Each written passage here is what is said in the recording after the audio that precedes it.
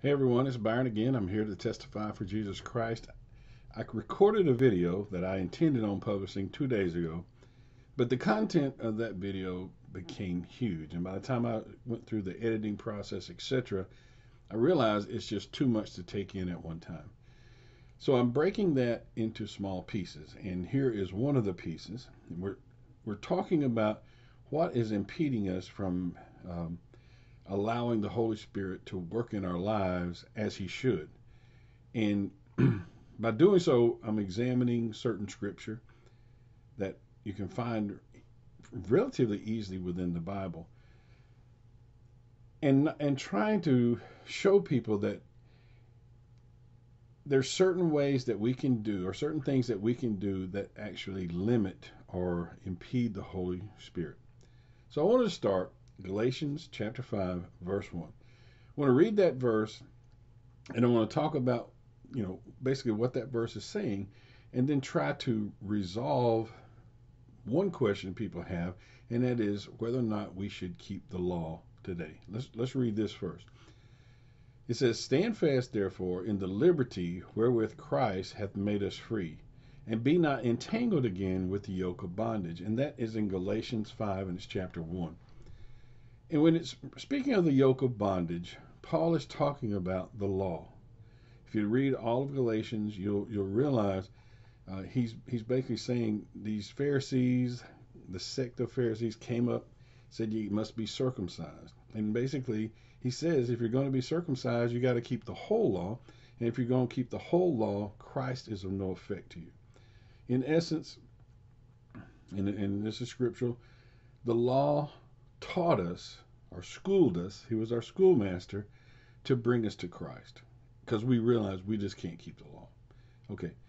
Now, there are certain aspects that the apostles did meet together and discuss, and they decided, okay, these particular things we do need to warn the Gentile Christians about. And here's what they did. In Acts chapter 15, verse 5, it says, "There arose certain of the sect of the Pharisees which believed, saying that it was necessary to circumcise them and to command them to keep the law of Moses. And the apostles and elders came together for to consider this matter." And then if you go to verse 20, they decided that they would write a letter to the Gentiles, and that the letter should contain this information. It said that you should abstain from pollutions of idols, and from fornication, and from things strangled, and from blood. So you can read that there yourself. But in essence, if you want to talk about, well, what did the apostles tell the early church about the law? And Paul basically told them, don't be entangled with the yoke of bondage, the law. And there's a lot to this, and that's why the video was so big the other day, and I'm trying to break it down into pieces. I can't answer everything at one time, but I want to make certain points along the way and build this thing. So they did that. So if we do need to pay attention to certain things, we would need to focus, okay, these are the certain things that the apostles told us about the law that we really need to pay attention to. And pollutions of idols, that's one. Fornication, that's another. Stay away from things strangled, and from blood. I'm not going to cover the things strangled and from blood. I think it's pretty easy. Don't drink blood, and don't strangle something and then eat it. I mean, that's relatively easy. However, in the other part about the pollutions of idols and fornication, those two can actually be discussed at the same time. And that's what I want to do right now is talk about those two, because idols come under fornication. If let me show you. If you look at the word fornication in the Strong's, it's actually G 4203, and it describes it as the act of a harlot, and that is literally to indulge in unlawful lust of either sex, or in a figurative sense, practice idolatry. So you see how it's easy to include pollutions of idols with fornication, because figuratively speaking, fornication is speaking of idolatry. So within the context of this, you have a literal side, meaning a physical side. Don't engage in um, unlawful lust in the physical sense, and that could be today the way the world is today, and it was this way in Jesus' time, except with the exception of the hyper um, the extra internet involvement, the extra publicity, the things that we have flashing things on our screen in front of us. But Jesus stated that if you even look on a woman to lust after her, you've committed adultery, and that same way would be for fornication. But I think perhaps a more even overlooked and undertaught aspect of fornication is the figurative sense, and that's the practice of idolatry. I would recommend, not necessarily right now, but I'd recommend afterwards you look at a video that I did. It's called America's Christian Idols, and then I put in parentheses of the heart. We can have idols that you can just literally look. Okay, let's just call it the Statue of Liberty. That's a graven image. That's an idol. There are people that worship the Statue of Liberty in their secret sense. It's not necessarily open at the time, but you can make a case for the Statue of Liberty being the light bearer, Lucifer, and people worshiping that. What's more difficult is to understand or to grasp what would be an idol of the heart. And just a couple quick examples would be something that you do um, that is robbing your time with your spouse. Now, if you look at it from the sense of fornication, you are married to Christ, and if you're married to Christ, um, you're supposed to love the Lord your God with all the heart, soul, and strength.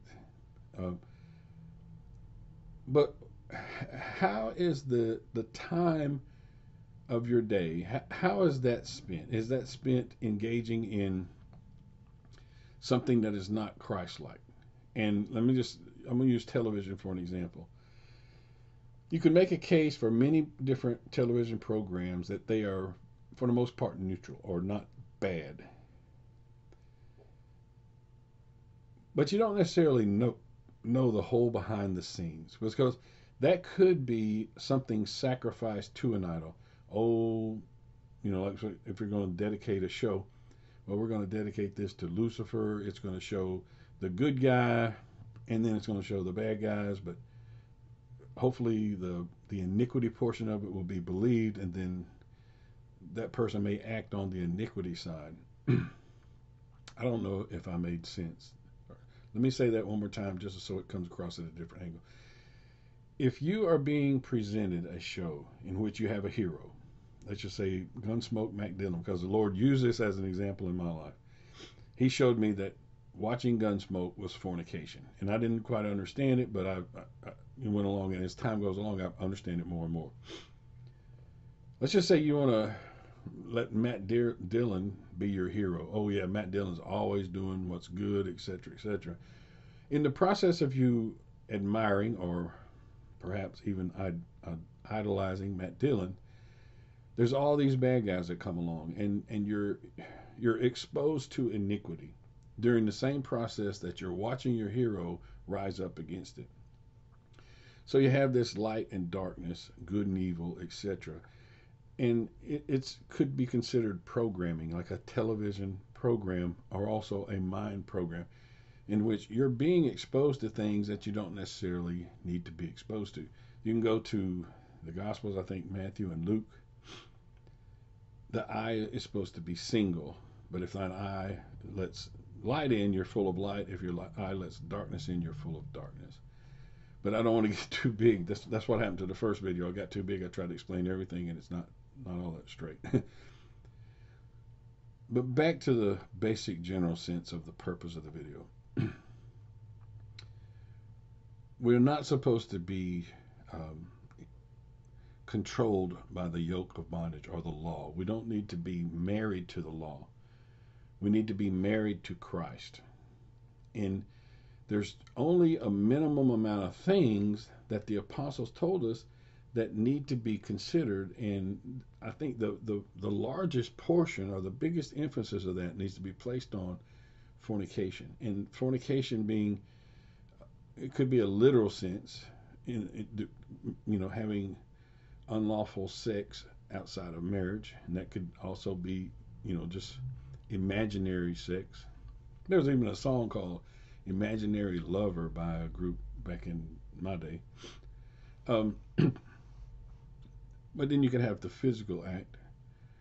But I think more so, you can have idols of the heart, things that impede you from serving the Lord Jesus Christ with all your heart, soul, and strength. And they can sound good. They could, let's say, for example, well, I need to make money. I need to get a place for my family to live. I need to prepare for my children's education. And as you add all these things up, it all sounds good, with one exception. Scripture doesn't tell us to do that. Scripture states, and all other things will be added to you. Seek ye first the kingdom of heaven and his righteousness, the kingdom of God and his righteousness, and all other things will be added unto you. That's how the scripture reads. But we can sometimes put these other things, maybe the idols of our heart, the things that we consider to be near and precious to us, we can put them in front of our relationship with God. And what I'm trying to say within the video is,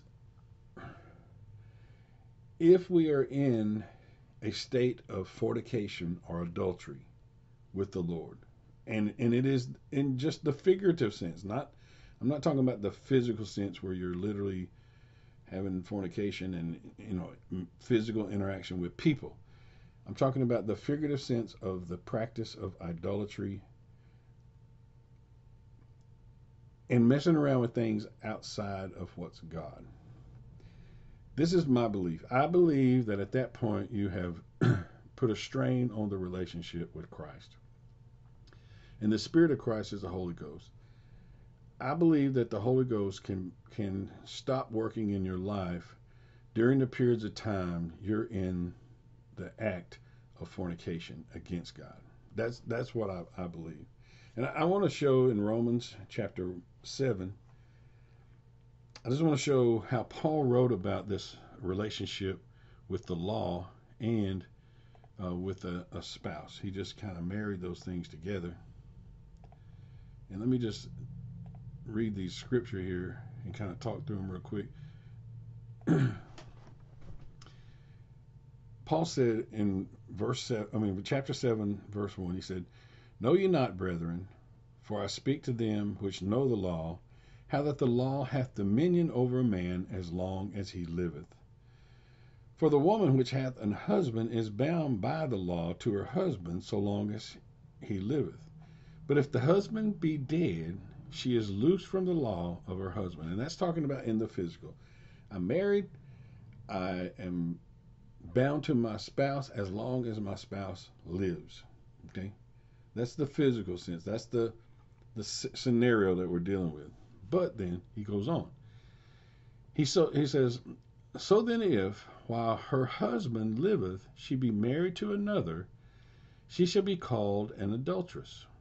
So that would be like having, you would be married, you get a divorce, and then you're remarried. And I do think there's one exception to that, but that's not for this video.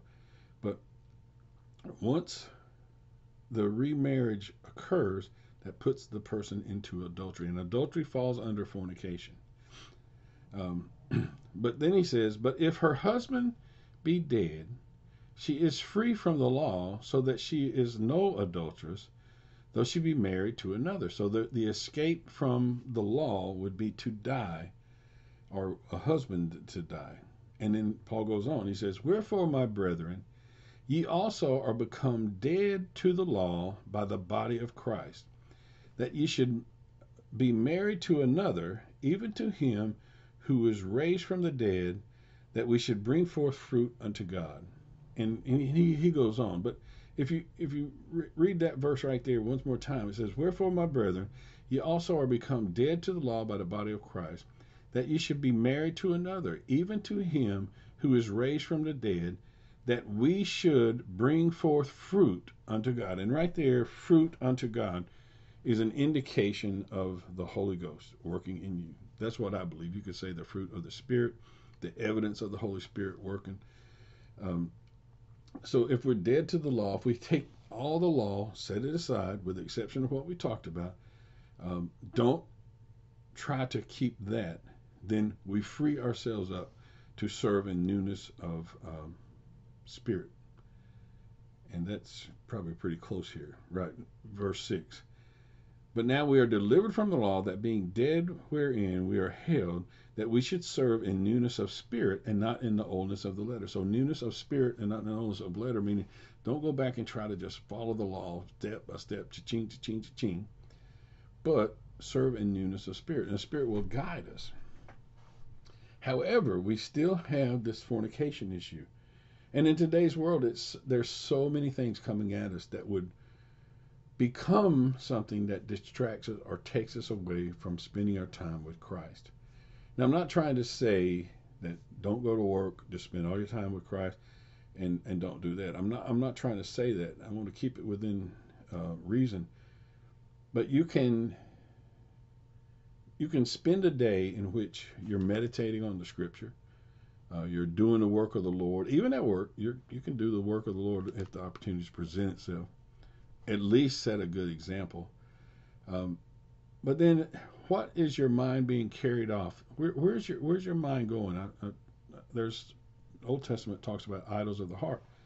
In that other video that I've got listed here, and I'll put the link in the description below. It talks about idols of the heart. So where's our time spent? And if our time is spent outside of the Lord, then that can be a state of fornication. And I'm not saying that you have to stop doing everything in your life. Let's just say, a simple task is that, well, I have to go and get food. You know what I'm saying? Well, as we move down the road and get food, we're not committing fornication against the Lord. But if our mind is completely consumed with other things that are not God, such as, well, I got to do this, and this in order that I can get to a point to where I've got my life set up correctly. And then once I get my life set up correctly, then I'm going to serve the Lord. That's not how it's meant to be. So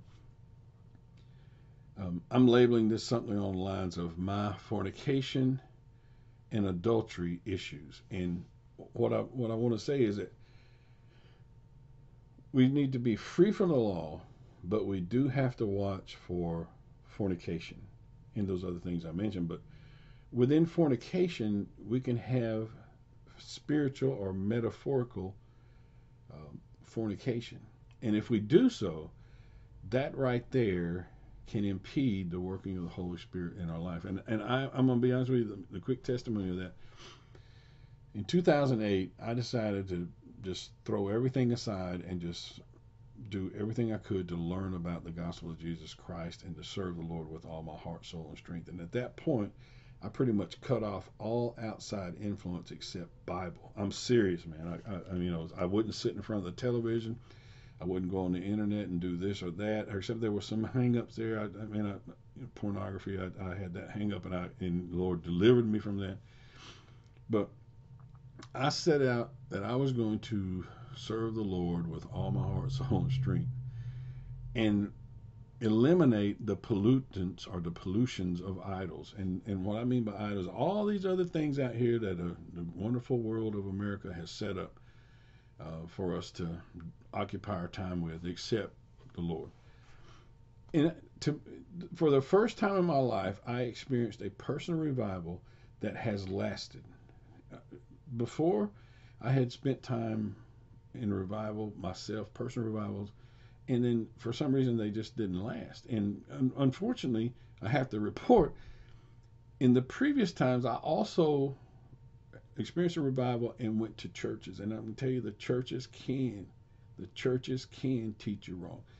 They can add to the law, but I'm trying to keep this narrow. But it is possible you can go to church and be sitting among a bunch of fornicators, spiritual fornication, and all they want to do is talk about worldly things. As soon as the service is over, that's what they want to jump on. Oh gosh, man, you should have seen it, and you see my point. I believe that you need to work toward elimination of all these other distractions. And you could go to Scripture, and there's Scripture out there, be not part of the world, and etc. That say these things pretty much straight up. But I think that impedes the working of the Holy Spirit in our life, in that we can't expect our relationship with the Lord, as if it were marriage, and it is, to be straight if we're cheating on the Lord. That's kind of the example I want to use. So I'm gonna let you go. There's a video in the description box that I did about America's Christian idols earlier back in 2020. So that's there, and that's a small portion of what I wanted to cover in this. So thank you.